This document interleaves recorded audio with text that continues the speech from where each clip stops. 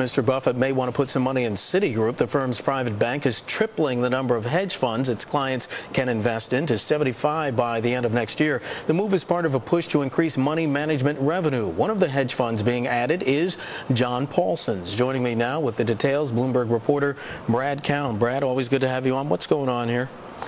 Well, what's going on here is that Citigroup's private bank found out that there was this business called Hedge Forum, and this was essentially in the basement of Citigroup. Vikram Pant, the CEO of Citigroup, is getting rid of about a third of the company's businesses following their $45 billion bailout in 2008. This was his plan to shrink. Okay, one of the businesses he put in this basket of businesses to get rid of was this business Hedge Forum.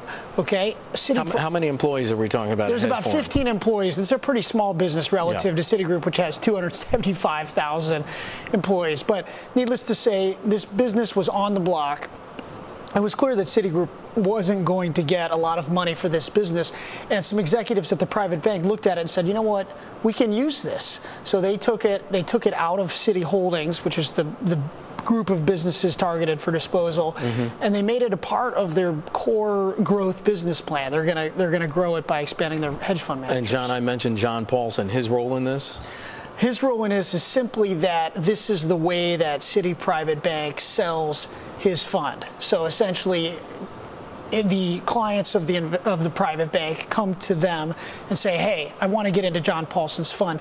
This is the conduit or the platform that they use to actually channel their clients' investments into John Paulson's fund. As far as hedge funds looking out, beyond just our borders here, they're taking a look at a real hard look at emerging markets, aren't they? Sure. One of the things that again, Vikram Pant has really talked about with Citigroup's strategy is a reliance on their breadth around the world. They really are the world's most global bank. They're in 100 countries, and they have all these contacts in emerging markets. Okay, so they say they're going to tap those contacts to find hedge fund managers that maybe you can't get elsewhere. All right, Bloomberg's Brad Keoun, and the story online and on the terminal. Citi Private Bank triples hedge funds beyond Paulson. Brad, thanks so much. Appreciate it. Thanks.